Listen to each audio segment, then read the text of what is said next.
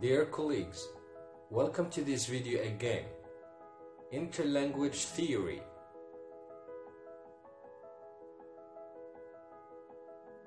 Interlanguage is an important aspect in the study of second language acquisition. Interlanguage refers to the systematic knowledge of language which is independent of both learner's native language and target language.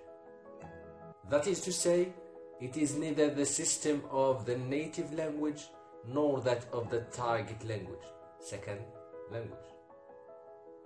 The concept of interlanguage might better be understood if it is regarded as a continuum between the native language and second language.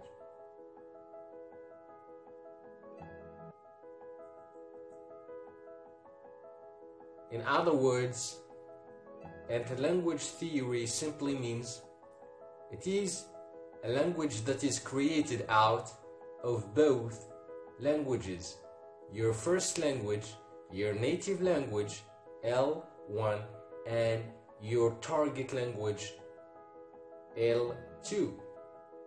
I hope this video gives you a quick understanding of interlanguage theory.